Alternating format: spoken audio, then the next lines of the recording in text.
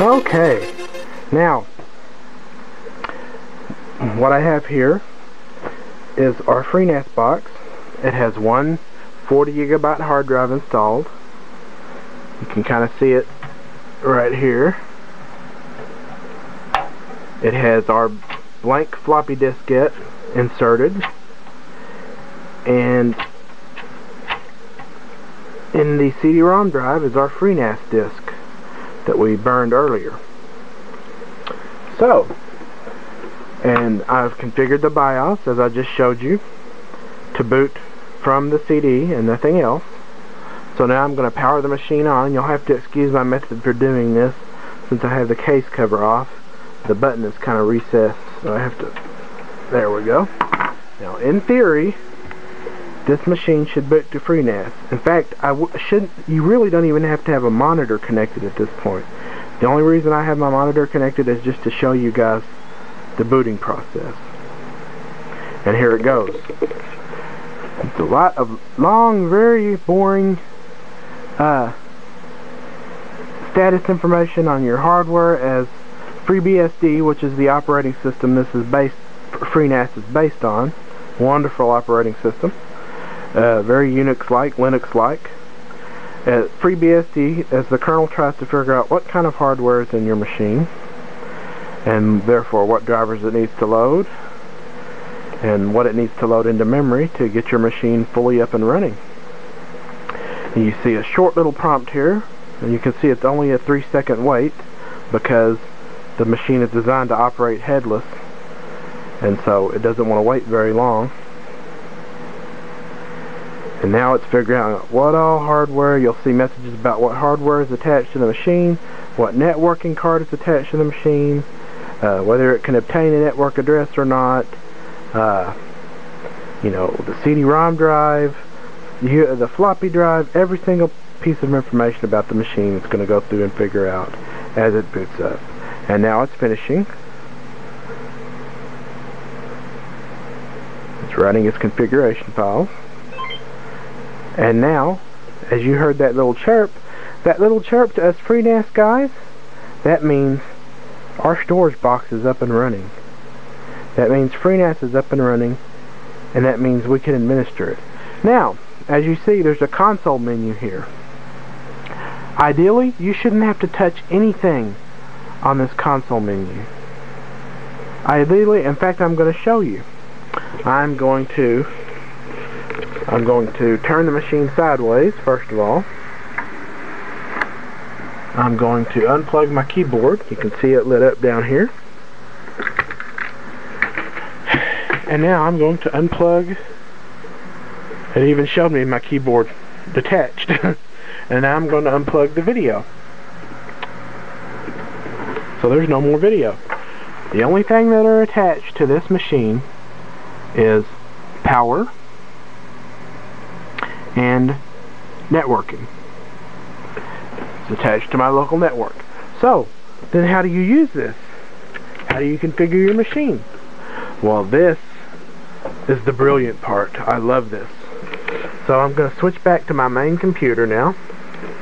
This is my main computer that I use for gaming, and this is my desktop computer. It's hiding behind this monitor right here, actually. I showed you earlier. Screensaver. Now, I'm going to go up here. I'm going to go open up my web browser.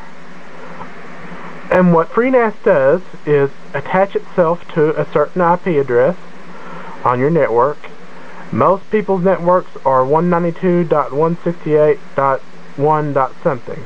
Well, what FreeNAS does is attaches itself to .250 at the end. So, since mine is 192.168.1.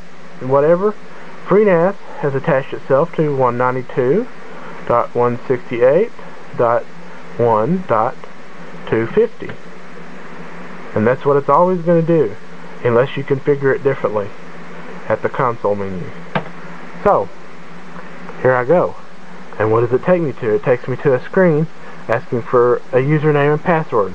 The default username and password for freenas is username admin, and the password is freenas, F-R-E-E-N-A-S. You can change that later if you like.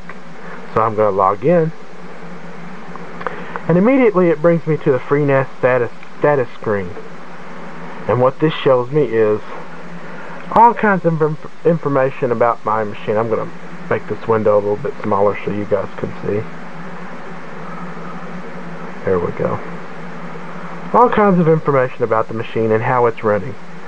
Host name is freenas local. You can change that later if you want, but you don't need to. Version of freenas it's running. What date freenas was built on that it's running. OS version is FreeBSD. All this time. System time. The uptime. Interesting. I've had freenas machines up for almost a year. So it shows you how often you have to reboot. You don't generally reboot for stability change or stability issues. You reboot because you're either adding a drive or your power goes out. Last config change. CPU temperature, it tells you in case things are running too hot. CPU frequency. As you can see, this hovers between 800 and 1.8 gigahertz. Well, the reason it does that is because FreeBSD is fully aware of Intel's power saving technology. So the CPU will idle itself down to the least possible amount that it can still run and stay running, to save electricity, to save heat output, and you know, basically that's it. If it's not needed, it's going to idle itself down. This does not impair performance in any way. It shows CPU usage. You might see this right now, of course it's at 0, but once you get your drive set up, you're going to see it spike a little bit. You know, usually 20 to 30% is something you'll see. Shows memory usage. 6% of 512 megs, or 531 megs, whatever that says. freenas only needs 128 megs of RAM to run.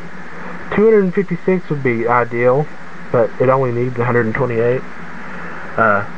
Depends on how many extra services you have. Disk space usage. Ordinarily, this would show you the number of drives you have and how much free space is on each of them. What nice little graphical style, just like these are up here, but we haven't configured a disk yet. So I'll go here real quick. I'm going to configure a disk.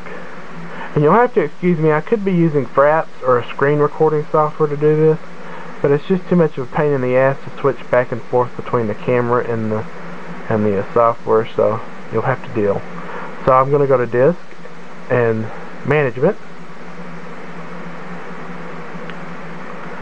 and it'll show you right now.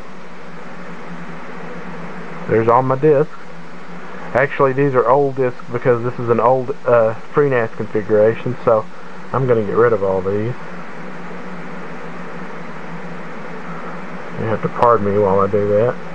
I forgot that floppy disk that I used has our old freenas configuration on it.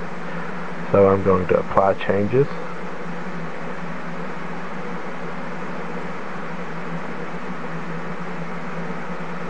Wait for it to, you can see it's waiting for a response from the web server. Again, this does have a built-in web server. That's how you're doing all this, is through a web server, but the web server is internal to your network. Nobody externally can access it unless you set it up. You have to go in and manually configure it to allow you to access it from an outside source. So